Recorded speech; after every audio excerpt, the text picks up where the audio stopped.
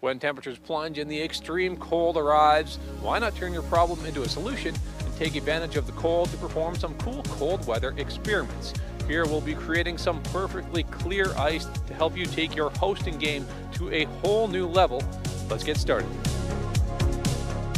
Now this is something that you could theoretically just do in your freezer, but if you're like me and you don't have a lot of freezer space, well, you can take advantage of any stretch of extreme cold and head outside. All you need to do is fill up your cooler and put it outside, but here's the catch: the lid has to come off. That's because we'll be taking advantage of the principle of directional freezing. Because the water is insulated on every other side, it will freeze from the top down, pushing air bubbles and other impurities, aka the stuff that makes your ice cloudy, to the bottom of the cooler. Give the water time to freeze, then flip the cooler upside down in the sink, and in a few moments your ice will slide right out. I got this result after about 18 hours in minus 30-degree weather outside.